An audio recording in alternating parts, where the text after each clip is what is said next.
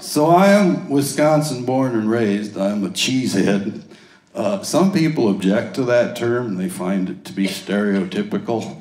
And I don't know this for a fact. I don't go to any of the meetings or anything, but I think the Department of Tourism works really hard to reverse that image, you know, and they try to convince people from Illinois that we have museums and art as well as cheeseheads.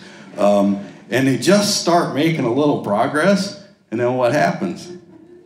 Packers go to the Super Bowl.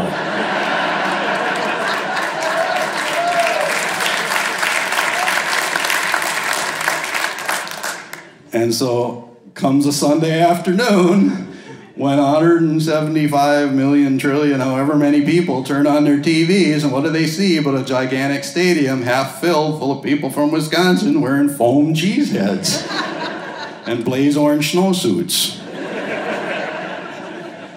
I like that blaze orange. Goes with everything. Especially green and gold. Anyway, those poor Department of Tourism people, Super Bowl Sunday, they got to start all over.